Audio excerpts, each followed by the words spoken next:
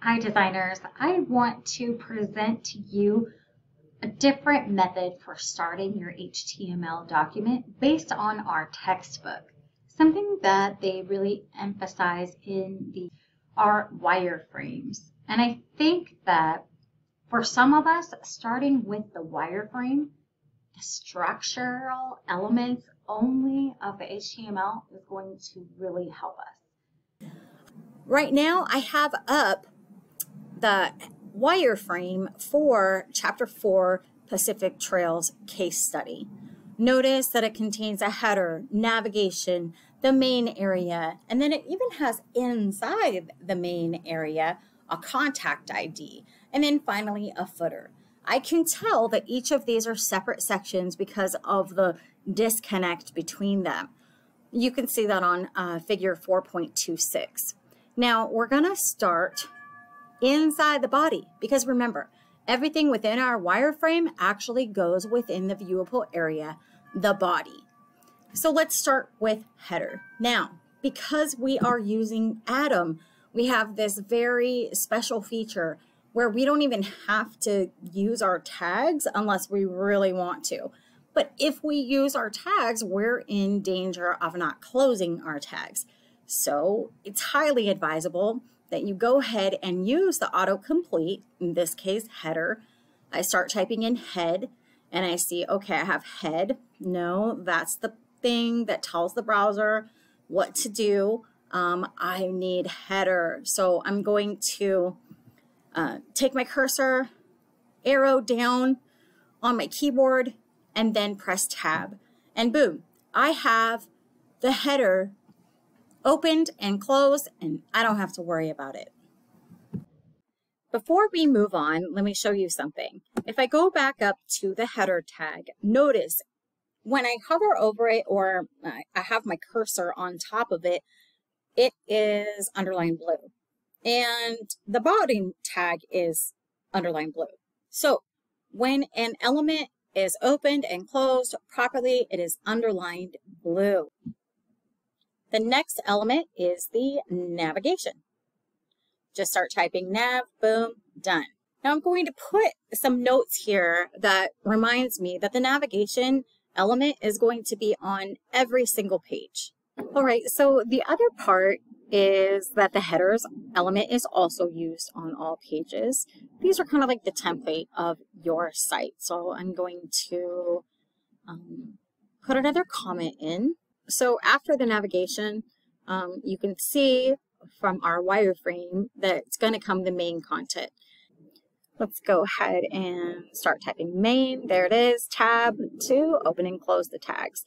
Now I can see now there's actually another area inside main. So there's another element inside the main element, and it says contact ID. Now that's actually a divider.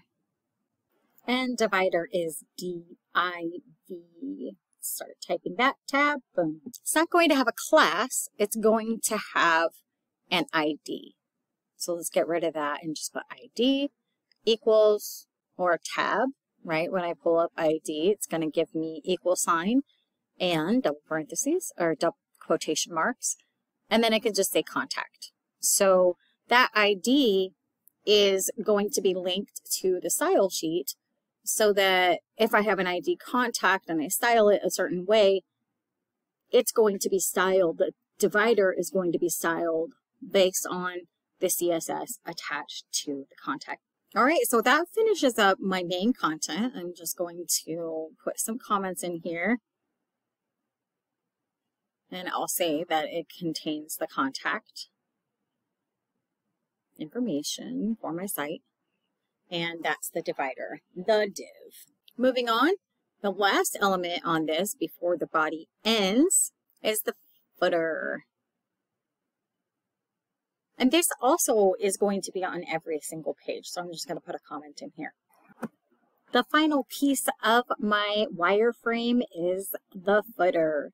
So I'll just start typing in foot, then tab, boom, opening, closing, footer, tags.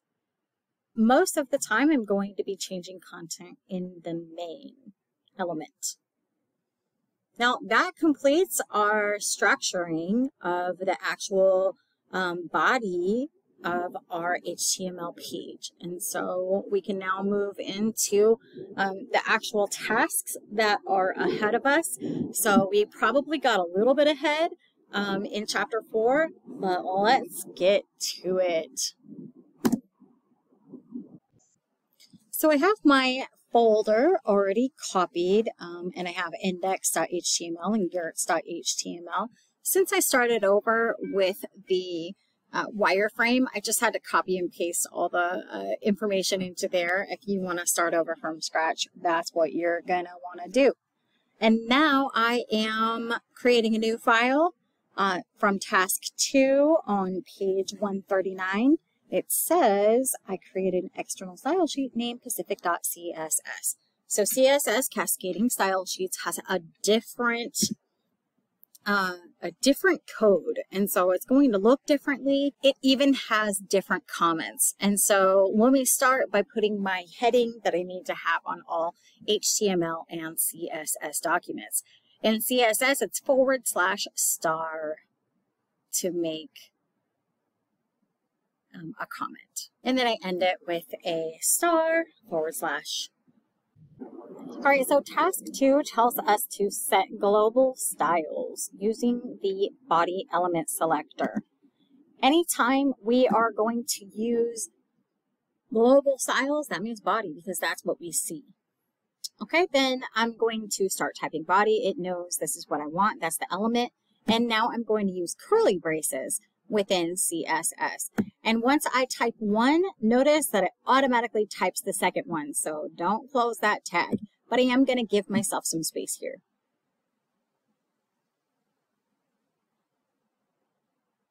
I prefer having each property and value on one line.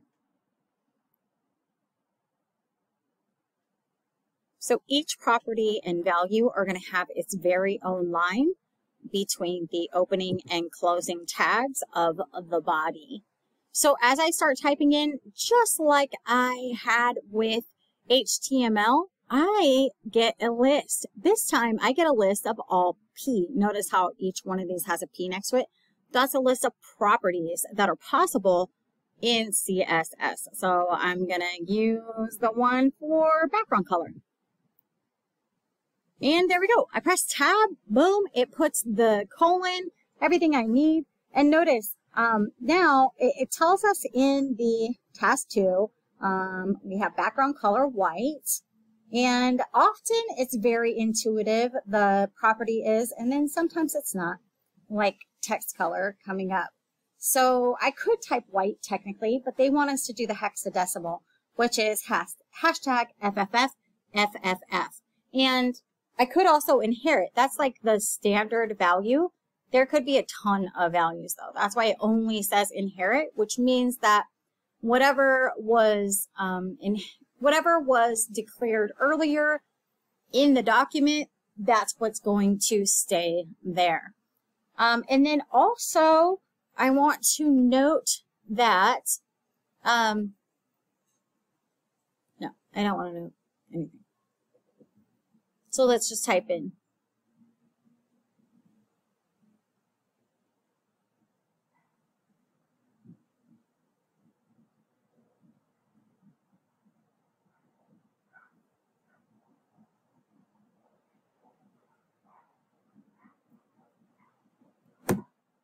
So notice, remember, once I type in my hexadecimal code, so the value in CSS, there always has to be a semicolon after the value. Moving on to the next element, text is just color, which is strange because you would think it might be like, you know, text color, but it's not. It's just color. Let's go ahead and put in the hexadecimal for that. Dark gray is definitely more accessible. I personally wouldn't choose 666666. However, I would choose 56, 56, 56. We'll just do what this author wants. Now, I am going to highlight this and I'm going to select the whole property, the style that I've done for the body element. And I'm just going to copy it and paste it because I'm going to do the same styling for the navigation element, the heading 2 element, and the description element. Okay, so really, I'm just going to be changing what's inside. And in this, in our very entry level, it's just changing background color and text color, background color and text color. So that's going to be really easy. Let's go. Paste it in. I'm going to change the background color.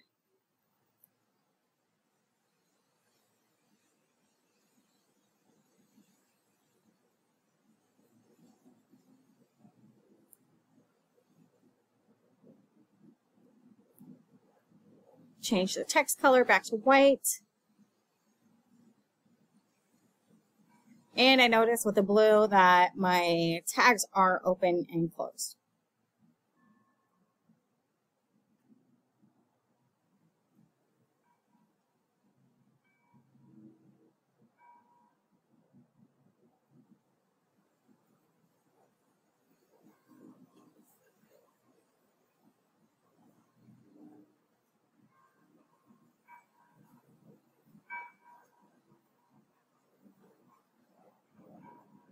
There we go. Let's change this too. All right, this is the header element. Moving on. We'll just copy that again, paste it for the navigation element. And we're just going to change it based on what it's telling us. It says configure sky blue background color. This time we don't need the color of the text, so I can get rid of that property and value. There we go. Moving on.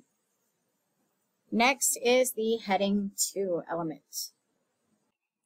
The next element that we're going to do is the H2. I'm just going to copy the navigation element, give myself some space, change the selector to H2, and it tells me that I just need a text color, so I'm going to go in and change the text color. Let's copy this one again, copy this again, or we'll just copy the navigation since the D2 just needs the background color.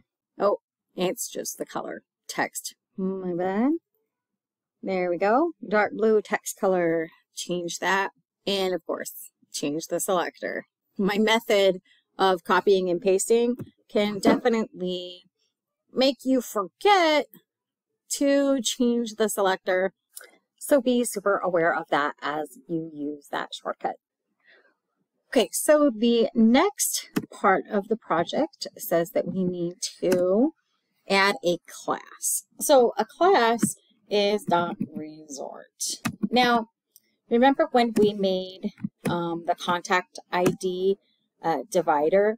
Well, remember, contact ID is unique to the page, where resort, so some people call this the hook, a hook, and it means that, you know how in a song, like a hook is repeated throughout the song?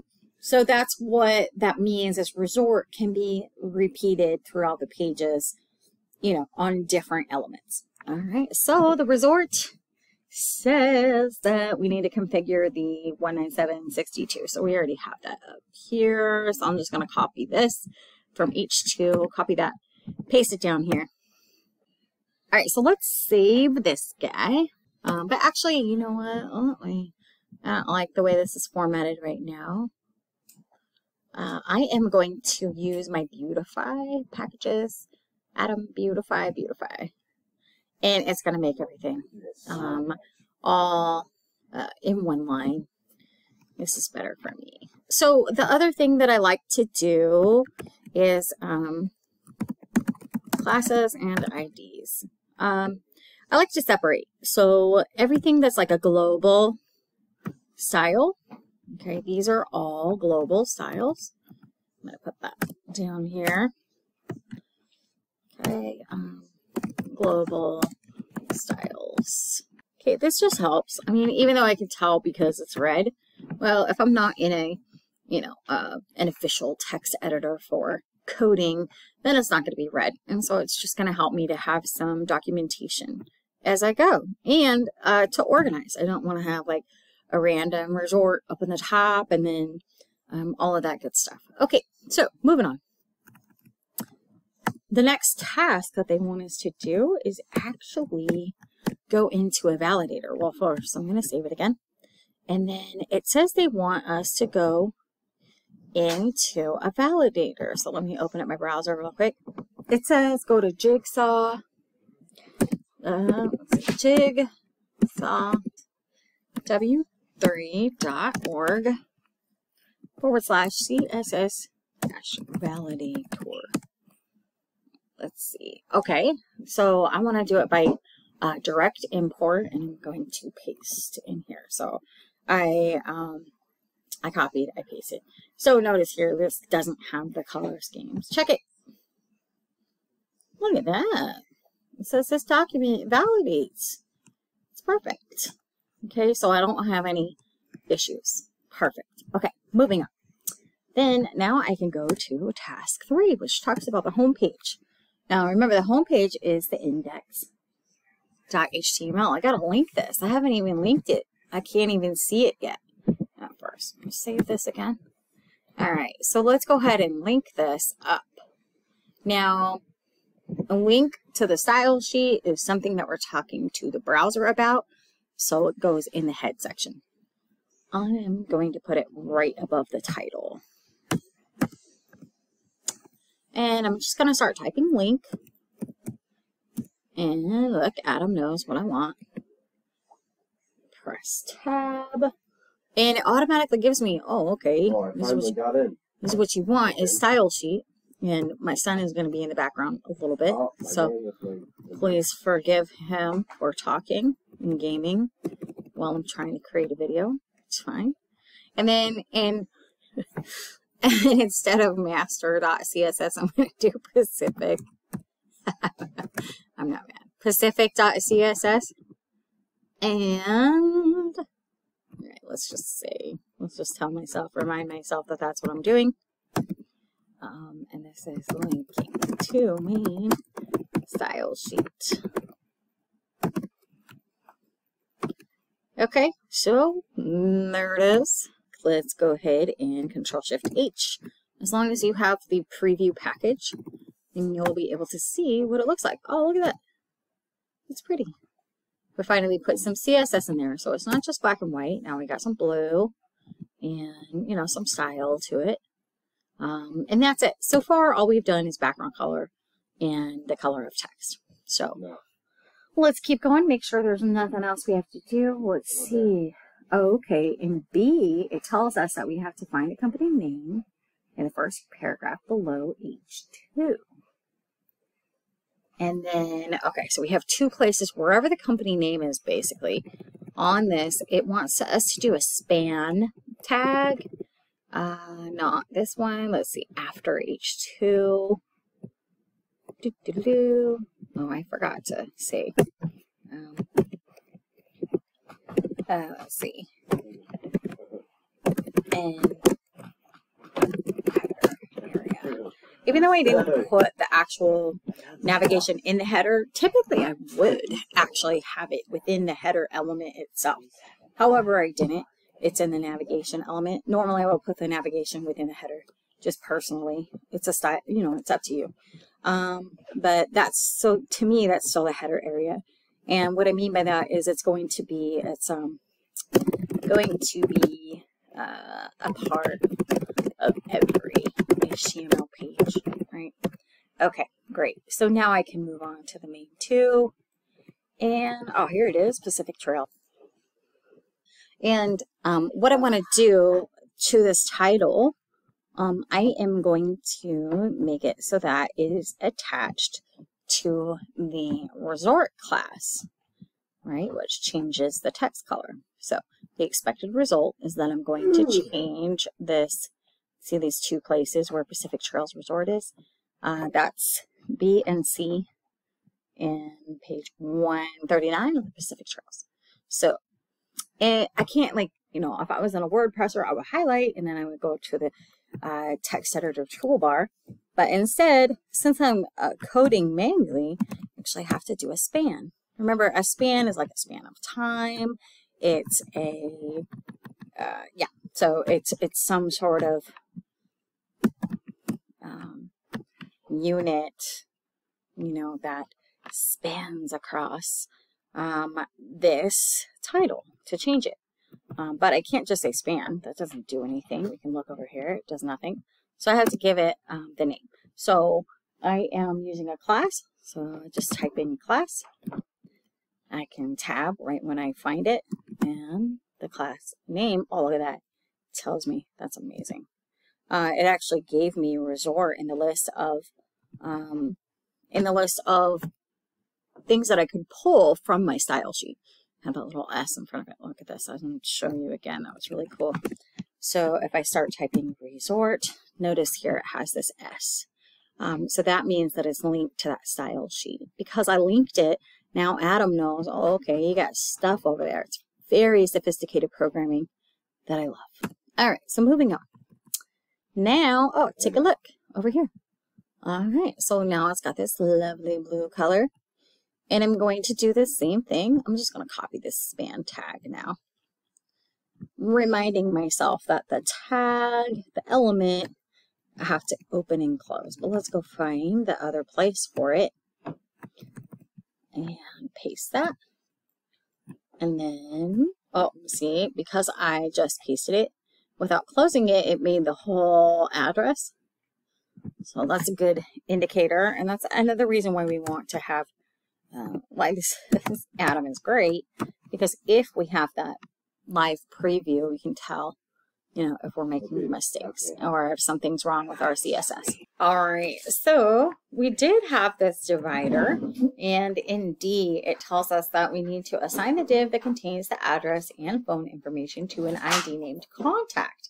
Okay, so we don't have this in our CSS yet, but we can go ahead and give it the ID. And look at that. Adam already knows, oh, hey, you want something here? You want a tag? This is a good attribute. This is a good attribute. ID equals contact. All right, save that page. Notice it doesn't do anything to it because we haven't added CSS at all. All right, I'm looking at my page and it looks like everything's good. So I can move on to page 140. And it tells me that I got to do stuff to the yurts page. Oh yeah, so I don't have the yurts page attached yet. Close our preview here. And let's open up our preview for the yurts page. And then let's go ahead and I'm going to take from the index. And let's see. I'm going to find up here. Find my style sheet, copy this, and paste it into my yurts. And right when I do that, it should automatically give me all that styling that we have. Boom, it does. Lovely. And even in this one, we have the description tag, and that's cool. So now that's actually changed to that nice dark blue color. Check one thing. I know I messed up on the D tags. Okay, so something I messed up on in previous chapter, and I apologize, was I forgot to put the DL tag in here. It's called the description list. It's the actual description list. I don't need a class, but I do need to have my whole list of descriptions within that element. So let me add that down to the bottom, close up my element, and I just wanted to do this in case you had been following along with the previous and you didn't do this, so my bad, sorry about that. Any list, you're going to have to contain the list within an element, so it's kind of elements within elements. All right, so task 5 says update the CSS now. You may notice an empty space between the header area and the navigation area. Yes, I do. That is a default bottom margin of the H1 element. Gotcha.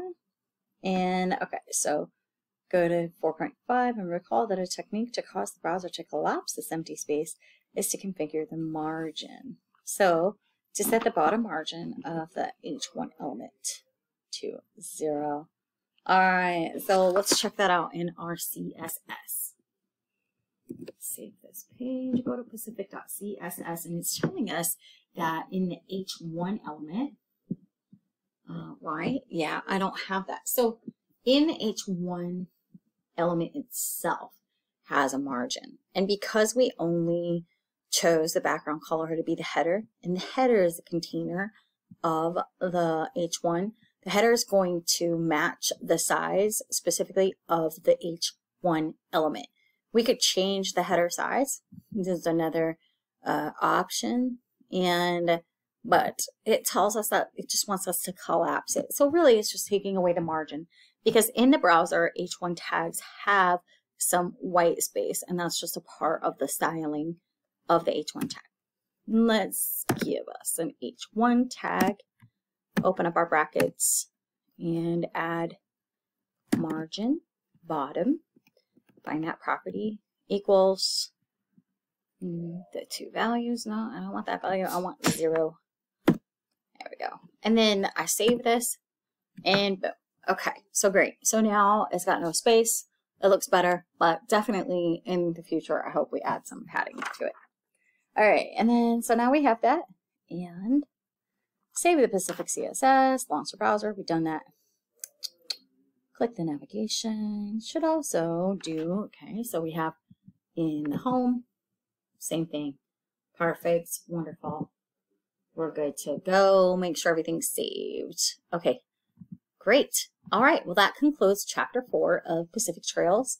I hope you feel confident and ready for completing Path of Light Yoga Studio case study in page 140 to 142 on your own. Best of luck, designers.